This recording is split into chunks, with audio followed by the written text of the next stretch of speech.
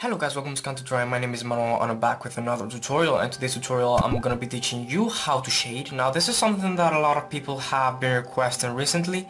A lot of people have been asking me like, how do I shade? Or when it comes to the drawing I'm fine, but when it comes to the shading I'm not exactly sure what to do.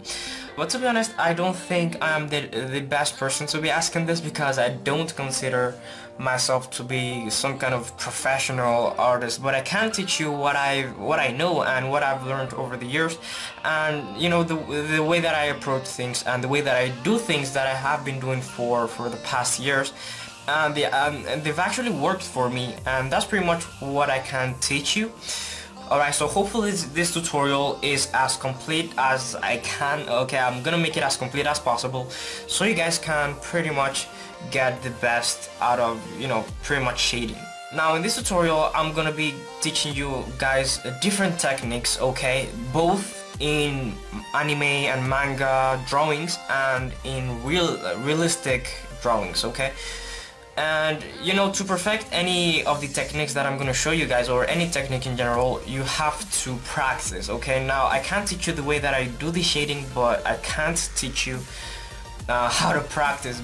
So what you guys should probably do is, like, after watching this tutorial, is try your best to make as many drawings as you can, because that is pretty much the way that you're gonna get good at something, is to pretty much practice, okay. In this tutorial I'm not going to like draw anything detailed or like anything fancy, okay. And to be honest, I don't exactly know how long this video is gonna take. It's probably gonna take forever because I have a lot of things to cover, and I'm gonna try my best to make this video as complete as possible, okay. Alright, so let's talk about shading, okay. Now there are a lot of different things that to keep in mind when it comes to shading, okay, but there are two most important things that I thought, like, there are two things that I think are most important when it comes to shading, okay. Now the first thing that you have to keep in mind is volume. Now what is volume? Volume is like making the drawing like pop out, okay, like the 3D kind of mentionality. Like, for example, if you're drawing a ball, make sure the ball looks round and not just a flat drawing, okay. Now that's what I'm talking about when it comes to volume. And the second thing is contrast. The thing that most people struggle with is contrast, because it's something that I normally see, like, very often, like, people make that mistake. What they do is, like, for example, when they draw a portrait, what they do is like they use the same tone all around the whole portrait. What they don't understand is that there are different kind of tones, okay, like from the dark to light, okay. And that's something that a lot of people struggle with, and is something that I think you should probably keep in mind when you're pretty much shading anything, okay. Alright, so as I mentioned in the beginning, what I'm going to do is I am going to teach you how to shade both in manga or anime or cartoons and realistic drawings. Alright, so right now what I'm gonna do is I'm gonna focus more on the kind of anime cartoon shading, okay. But if you're in this tutorial because you're looking for more like realistic kind of shading, so what I'm gonna do is I'm gonna leave the time right about here so you guys can skip ahead. So you guys don't have to listen to all of this, okay. So pretty much what the first thing that you probably have to keep in mind when it comes to anime or manga shading is that they work in layers, okay. Now what I mean by this is that there's like kind of a like dark, mid-tone and light tone. They're mostly like 3 layers, alright, like 3 to 2 layers are the ones that are most common. And there's also a clear separation between each of them, okay. So that's something that you have to keep in mind, is that between each tone there's a clear separation between them, okay. There's a dark tone, a mid-tone and a light tone. Okay, so what I'm gonna do now is I'm gonna show you 2 of the techniques that I usually use, okay, and I think are the most common techniques when it comes to anime or manga shading, okay. Now the first technique that I'm talking about is cross-hatching, okay. Now I think most of you already know how cross-hatching works, alright, but this is pretty much the technique that I pretty much use almost all the time when it comes to like manga drawings, okay. And cross-hatching actually works, like the most common place where you're gonna see cross-hatching is in Manga. Okay, now how do you normally do cross-hatching? I think you guys already know how to do it. Is pretty much just draw straight lines. Okay, the lines don't have to be wobbly, and pretty much just draw like lines that are going different directions, and just draw them on top of one another. Now if you want the kind of the shading to be darker, all you have to do is just add extra lines. Okay, and this is pretty much how you do cross-hatching. Is just draw straight lines, do not make them wobbly, just draw them as quickly as you can. So that is pretty much how to cross-hatch. And you know, I'm just gonna show you guys an example on cross-hatching here. I'm just gonna draw a quick drawing, because the place where you normally see cross-hatching the most is usually like under the neck. So I'm going to show you guys how I usually cross-hatch. The first thing that I normally do is just, you know, add a base tone. Okay, that is what I normally do first. Just draw a line that is going one direction, and then, you know, draw another line that is going like, other lines that are going another different direction, just like that. Okay, and what I normally like to do is to like have a clear separation between the neck and the shading. So what I would do is like add, as you can see, I added a line here just so you understand, so there's like a clear separation between them. Alright, now if you want the shading to be a lot more darker, what you can do is just, you know, add more shading. Alright, just like that. It's just, I think it's pretty much straightforward here. It's not something very complicated. But what I like to do sometimes is to, like, as I mentioned before, contrast is really important. So what I normally do is I usually like make another layer here, like right underneath the neck, like really dark, like almost pure dark here. And I think it usually like helps to show that, you know, the kind of I think it like richens a little bit the shading. It's just the way that I do things. Okay, it doesn't mean that is you know, the way to do things. I'm just showing you the way that I think shading can help you.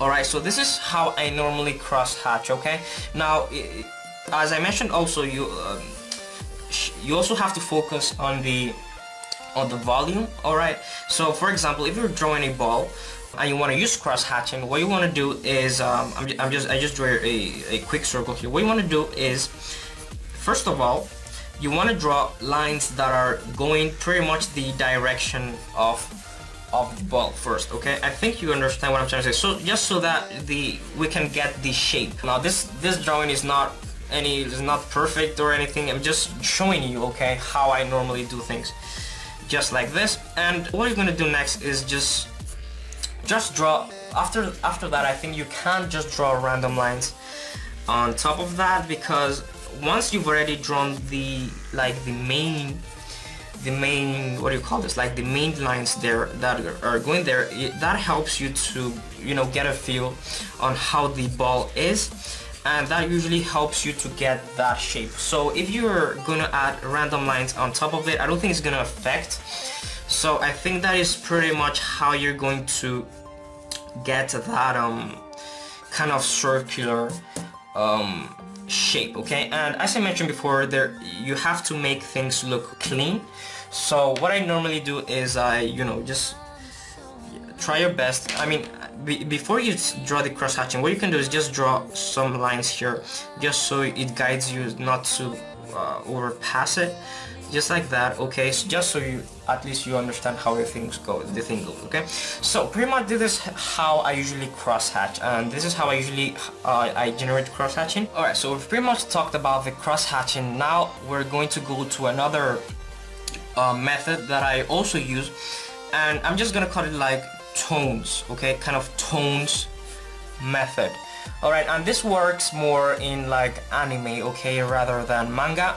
And what this means is that, you know, it's like, first of all, there's gonna be a tone. We're not gonna work with anymore. Alright, so what I mean by that is, you know, is pretty much have a bass tone like this, and then there's gonna be like a clear separation between one tone and the other just like that. Okay, now I think you guys have seen me like use this method a lot in my recent tutorials, because I draw a lot of portraits, so I think that this usually like this method like have already stuck with me, so I'm already kind of used to this method. But what I normally do is I usually add a base tone, alright, and then after adding the base tone I usually add a darker tone here. Alright, so there's like a kind of a clear separation between them. Okay, now this is the black and white method. This also works with colors. Alright, I'm gonna give you guys an example here. Like for example, if you're trying to draw like make some kind of skin tone or something, first of all what you want to do is like add the base tone just like that, and then after you've added the base tone, what you're gonna do is you're gonna add the like the shading. Okay, now there's, as you can see here, there's like a clear separation between the main tone and the skin tone. Okay, so that is something that you want to keep in mind when you're doing kind of the tones method, okay, the way I call it. So yeah, this is pretty much the methods that I normally use for cartoons or manga or anime. And you know, one thing that I probably should mention is that, you know, these are like two tones. I mentioned before that there's also 3 tones. You can make another darker tone after this if you want to, okay, to make things pop out a little bit more. It really does depend on you. Okay, I'm just showing you the way that I normally do things. It doesn't mean that, you know, this is the way to do things. You can variate and, you know, experiment and all that. You can add and all everything. Okay, this is not the main way to do things. Okay, so this is pretty much the way that I normally approach anime and manga drawings. So what I'm gonna do now is go straight to the realistic drawings. Alright, so this is the part where most people have trouble the most, okay, because, you know, we're trying to achieve a realistic look. We're not trying to, this is not cartoons. Cartoons are really easy to do, but still you need to practice at it. But I'm just saying that is more complicated, and I understand that a lot of people have troubles with realistic shading. So I'm just gonna call it realism, okay, realism shading. Yeah, as I mentioned before, there are a lot of people that have troubles with this because, you know, it is harder and takes more practice to perfect. Alright, so what I'm gonna do is I'm gonna show you an example of how I usually do things. Okay, now the first thing that I normally do is I usually add a base layer just like this, and what I normally use to like smudge everything, I normally use a blending stump. Okay, but a lot of people have different ways to do it. You know, this isn't the only way to like smudge the whole thing around, but I usually use a blending stump, and I actually have different sizes here for, you know, kind of different circumstances. For example, if the area is really big, I usually use this big one, but if the area is like really tiny, like the eye place for example, I usually use a really tiny one.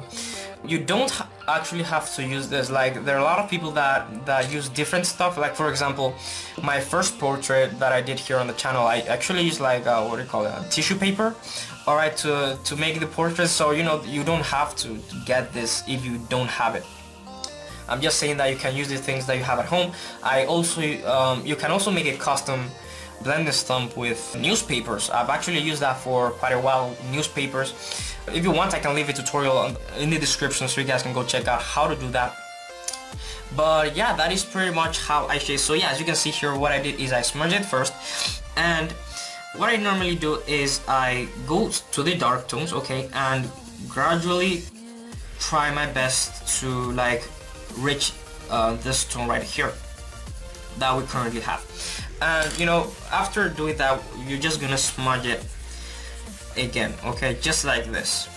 Alright, and you know, if it's not the way that you want to, you have to, you know, go on top of it again, alright, until you get the desired gradient. Alright, and as I mentioned before, you know, contrast is really important.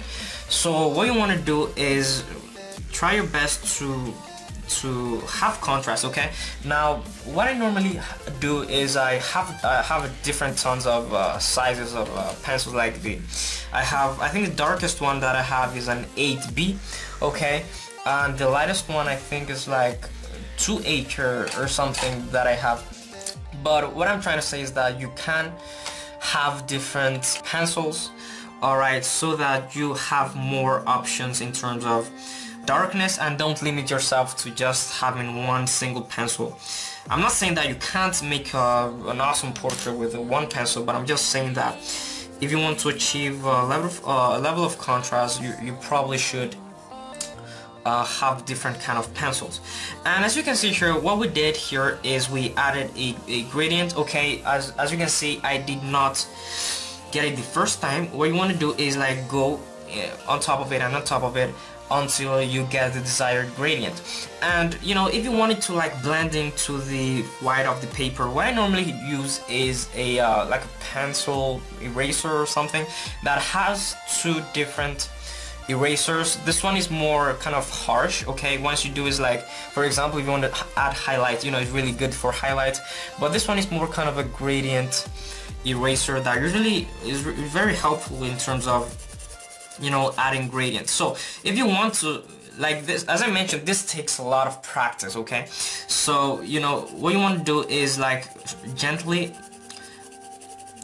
you know, go to the lightest part and try your best to get the desired gradient from the dark right to the white of the paper. Now this is something that takes a lot of practice, and I don't expect you to get it like the first day, so you have to practice to be able to get that loose hand, okay, whenever it comes to like adding gradients. Now the one thing that you should probably keep in mind whenever you're drawing any portraits, okay, is that we are not working with cartoons, okay? They do not work in layers. So no matter how simple the shading is or how small, there's always going to be a gradient, okay, no matter how small it is. So what you want to do is try your best to make everything look kind of gradient, okay? If, for example, let's say we have this tiny thing to shade, okay, there's going to be like a tiny gradient, but as you can see, I would use the small one here because it's easier to use. Alright, but there's always going to be a gradient, and try your best not to have like the tones like separate, okay, as the ones in the anime. So try your best. This takes a lot of practice, as I mentioned, okay. So you know, try your best to get it, okay, and practice as much as you can to be able to get the desired gradient.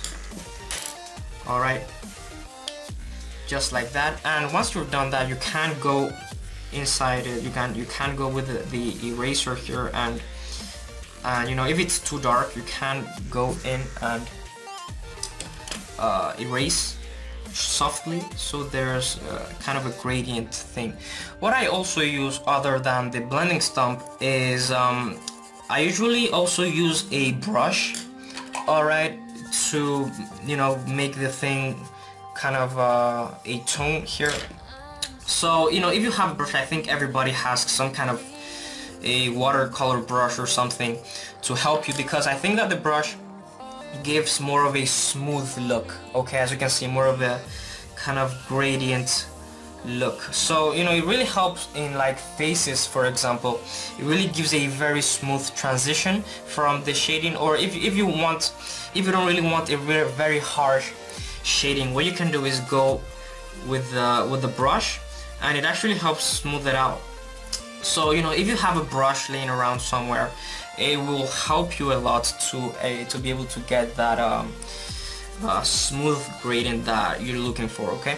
So yeah, this is basically the way that I normally do things. I don't think I have any other techniques, any special techniques, but this is the way that I normally shade and draw portraits, or you know, how I normally shade my my drawings. So let me know what you guys think, if this tutorial was helpful to you, and if you guys thought it was helpful, please share it with other people. If this tutorial helped you, it will definitely help other people. And let me know what you guys thought. If you liked it, please give it a big thumbs up, guys.